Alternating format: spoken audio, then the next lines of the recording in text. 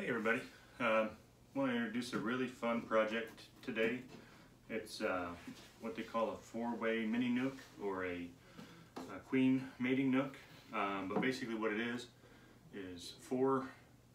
up to four different beehives in one box. It's got a lot of advantages. For colony management, you can raise your own queens, you can put queens in here that you might not need right away. And you can actually grow this into a full-size hive. So there's three components to it. They're unique to a regular Langstroth box and hive. First one's the inner cover. So you have four holes in this. It's also four panels to keep the bees from going from one to the other. That's the first part. It's a little bit different than a regular inner cover.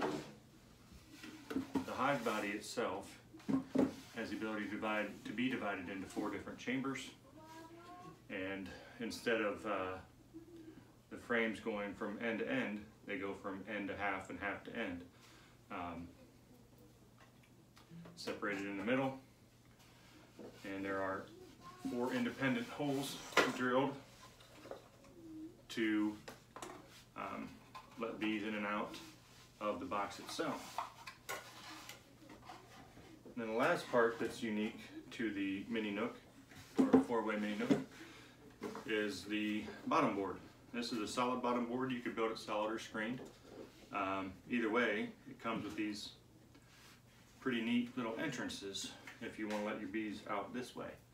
So this way they can fly, or if you need to close them in, you can close them in. So pretty fun project. This is the second one I built. This is for my buddy Ryan. And anyhow, we'll take you through the steps to get it this far, and let's get started. So we've already got our dados in to the short sides of the bottom board, and there is a front and back board. This is an enclosed bottom board. That's one way that it differs from a regular bottom. And then what we've got is the saw is still set at that 3/8 inch depth, and we're going to mark it so that we run a dado into the top, because it's going to be a solid bottom board, and we want the dado to lay we want the top to lay flat because we're going to put on an extra piece onto here to use as an entrance gate. But with it being a solid bottom board, the easier way to do that is lay your dado in and then add a piece on the top for your swing gates. So a little bit of dado work, and then we'll come back. Maybe this makes more sense now. So not only are the ends and the sides rabbited together, but there'll be a rabbit joint, and then we'll put one bias that we also rabbit together to make the board. So this is a kind of a hybrid project. We're using a couple different methods. So this will be the equivalent of the rabbit, as it, of course they'll match and everything, but they'll be that way. They can't get wavy and funky. But we are using two different. We're using, of course, our book by Pisano, and then we're using the plans from the Beekeeper's Workshop by Tillman, because there's certain aspects, I hit my head on the light bulb, certain aspects of each that I like better. So for example, I like Pisano's inner cover, and I like Pisano's bottom board. But because it's solid, I like the Pisano bottom board. For the screen bottom board, I like the Michigan Beekeeper. So don't be afraid to experiment either. I'm not following the plans exactly, but they'll turn out right. But I'm making things easier on me and using the tools I have here. But anyway, next step is we're going to cut the boards and rabbit them to lay in the bottom board, and then we'll see you back. Staples are basically just there to clamp this while the glue dries. Make sure it sits and stays like a good dog. All right. is we've got the other ones in there. They're double rabbited. The reason why is as these boards shrink over time, you can see there's no noticeable gap here, and you don't want that to show through the, and you don't want an opening, I guess is what I'm saying. Another thing here is I'm not going to fasten this down. I'll use a piece here for visual. What we're going to end up with is something like this along the top. And what that'll do is that'll give us our B space. And one of the components of the bottom board for these mini-nucs is that there's a opening gate. So what we'll actually be doing is using the B space gap as a way to fix the, as you can see, it's going to be 3 inch wide, which will give us half coverage over the floor and on the edge. So we'll fasten that to the outside edge, make our gates and everything that's cool in here, and let these boards float. That way they don't ever pull out or pull across the grain as they shrink and swell over time.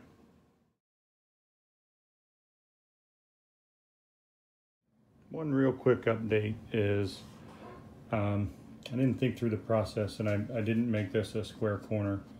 So I had a little chunk about the big as the end of your finger that was sticking proud. So all I did was I just cleaned this groove up so it's a square edge, and that was just chisel and trim plane. I'll tell you, this thing is so handy. Anyhow, so now what we'll do is we'll cut down, this is 1/4 inch plywood. We'll cut this down to fit inside here, and then we'll put glue on the inner rabbet and just a couple 1/2 inch staples just to hold it till the glue dries. And then we'll set the inner cover off to the side and assemble the box.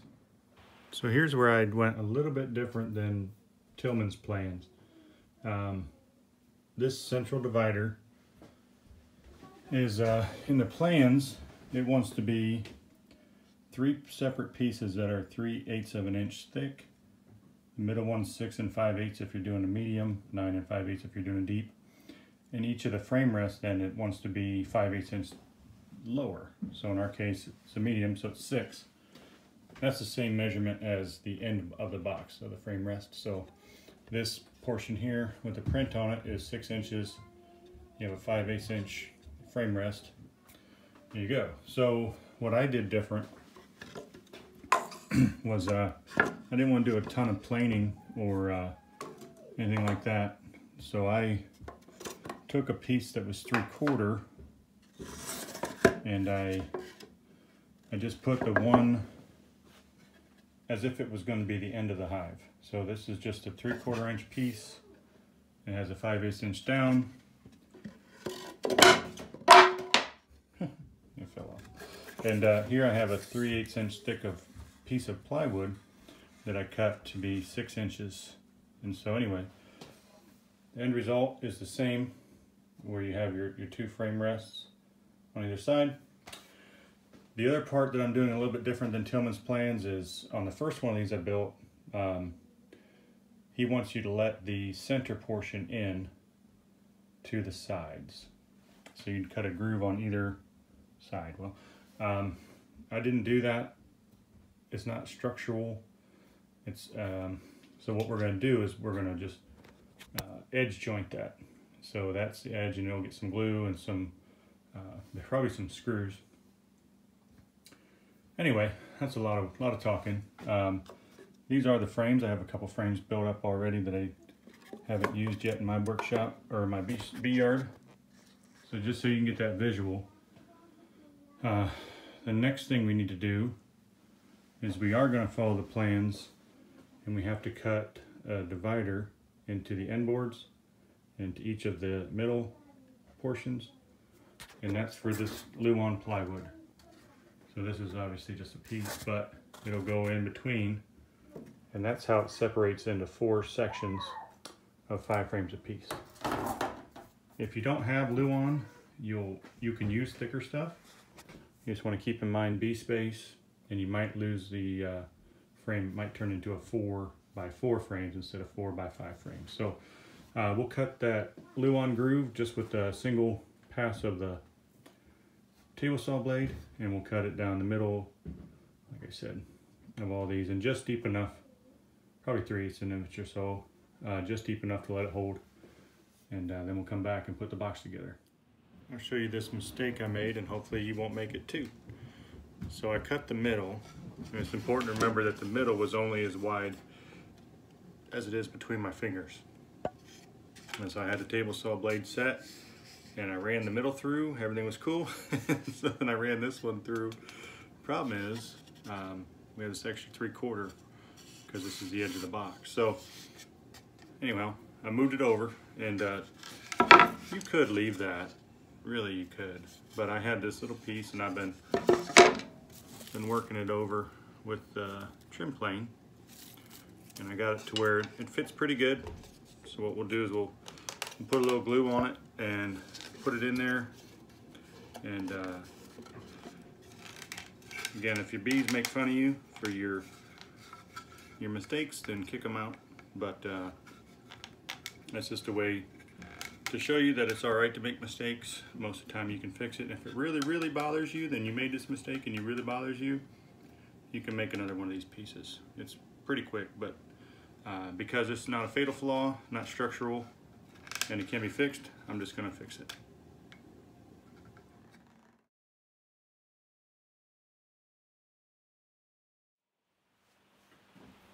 Here's the box as it's put together. You can see the crosswise divider and the Luan pieces, so you don't take up any room in the lengthwise divider. So you have your 4 chambers. This is the inner cover we were working on, and this is actually the hive side of the inner cover. So this is what it'll look like from the top, and there'll be holes here for the feeder jars. Each one will have a hole. I think 70 millimeters is the way it's described. There's a template in the Tillman plans for it. So what I need to do here, and what I've already started to mark out, is I need to divide this inner cover into 4 chambers as well. So here's again another spot where we'll deviate from the Tillman plans. He wants a piece to go across and a piece to go lengthwise, and he wants you to do a rabbit, and you just don't need to do that, in my opinion. It's not structural. The biggest thing is this is to keep the bees into their own chambers. So what we're going to do, you may be able to see I marked off the 4 points, and then I can make sure that I'm staying on those. This is a 1/2 inch wide, 3/4 inch high, and it goes 1/2 inch down. So what I want to do, it's going to be hard to visualize, but I want to make it 1.5 inches wide. That way it's guaranteed to be bee tight. And so what we'll do is we'll get them cut to length, put them side by side, glue them, hit them with a brad or 2 just to hold them. Once they're glued, they're not going anywhere. And we'll do side by side here, and then we'll meet up here and meet here, just butt joints, glues and brads. At some point we're gonna have to drill those holes for the inner cover, but I'll probably do that for the feeder jars. I'll probably do that very last, as I'm trying to stay in the groove here and get this thing done. So we're kind of jumping around a little bit, but we're back to the bottom board. If you remember, we built this bottom board. It's a solid bottom board. The plans call for a screened one, and that's not important. You make it screened or solid based off of how you like to keep bees. But what we have to do now is, because it's a solid and not a screen, we have to get this ridge up above. You don't want to put your box on this. Theoretically you could. But we're going to follow the plans on this. They want a 3/8 inch lip here, which we have these ripped down to 3/8 by 3/4. And the cool thing about this is, of course we'll chop them off to fit, but you put a small piece, 1 per chamber, and you cut it at a 30-degree angle, and it's in the neighborhood of 3 inches long. So it's going to look kind of like that. And what that'll let you do is that turns that into a swinging bee door. So you put a screw in the center of it, that lets it pivot, and you can open it or shut it based on whether you want the bees to stay in or get out, or be able to get out. If you're going to move them, or if you've got a weak colony, you want to give them less. There's an entrance on the bottom board, and there's a corresponding entrance on the opposite corner of the same chamber for each chamber that has a hole in it that you drill at. So what we'll do here is we will figure it out, and then we'll glue and tack these pieces on and give us the final part of our bottom board.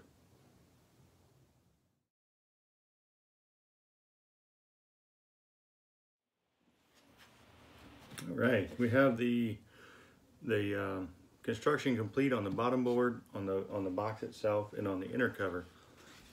So this was the part that I was telling you about with the closable gates. If you need to keep your bees in, you put it like this. If you want to let your bees fly, you rotate it and open it up. And there's one of those per chamber, and they are on the box. Also has 4 holes in it. And if you see here,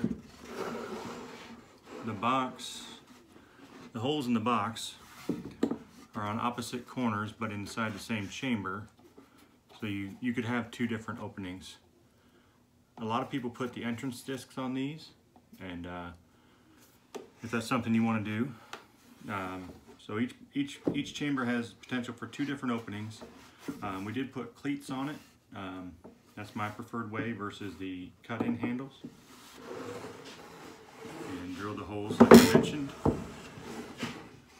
And then for the outer cover, the inner cover, we drilled 1 hole per chamber, and that fits a 1 pint, or well, you can put whatever volume you want. That fits a regular mouth mason jar lid. And if you see here, it's got the separations too. So you put that wants to be on the hive like that. And so obviously you can't see, but each chamber has the ability to be segregated and fed separately if you want to. And it's the way that I'm running this now out in my bees, is if you want to run it as a double, you just pull your luan out. If you want to segregate back into 4 chambers, you put the luan in. Everything's bee tight and ready to go. And so the next step that I have here is to build the frames. These are half-length frames. We'll follow the plans from Michigan Beekeepers. He has a really simple to follow frame construction. It's the same process that you would use if you're making full-length frames, so if that's something you want to get into. But anyway, that was how to build a mini-nuc for raising bees and doing other fun things. I'd say it's pretty basic woodworking. Don't be afraid to try it. Don't be afraid to make mistakes. If you enjoyed the video, I'd appreciate it if you hit subscribe down in the lower right. And other than that, thanks for watching, and I hope you found this useful.